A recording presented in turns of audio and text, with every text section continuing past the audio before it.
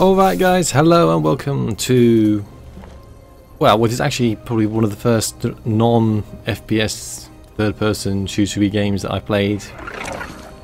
Well, yeah, one of the first RTS games I played on my channel since I started. It is, of course, StarCraft II, Legacy of the Void.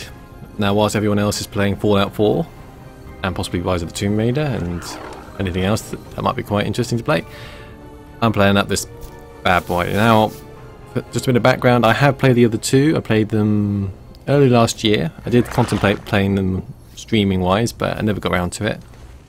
I mainly played a single player campaign. I haven't played the actual, well, I played a bit of multiplayer, but nothing major. I'm not one of these people that can say, here's all the shortcuts, here's how good I am. I'm not on the league tables or anything else like that. I'm purely a single player RTS kind of guy.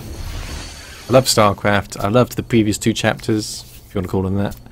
And hopefully this is going to be a pretty cool finale to the, what I believe is the trilogy of StarCraft II. Which may lead to a StarCraft III in about 10-12 years time. Now, I think that's pretty much it. So, I'm going to go straight to the campaign. Just Legacy of the Void. As you can see, go quickly back. We have Wings of Liberty, Heart of Swarm, and Legacy of the Void. I haven't played the prologue, which I know is recommended, but from what I understand, it mainly just adds to the story of this one. I will play it at some point, but because I'm so out of whack with things, apparently this actually believes you should remember how to play the game.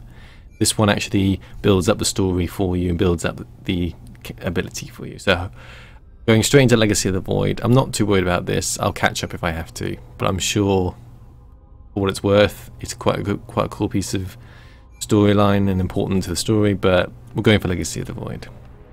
So, without further ado, I'm going to split here and split the intro here and go straight into the game.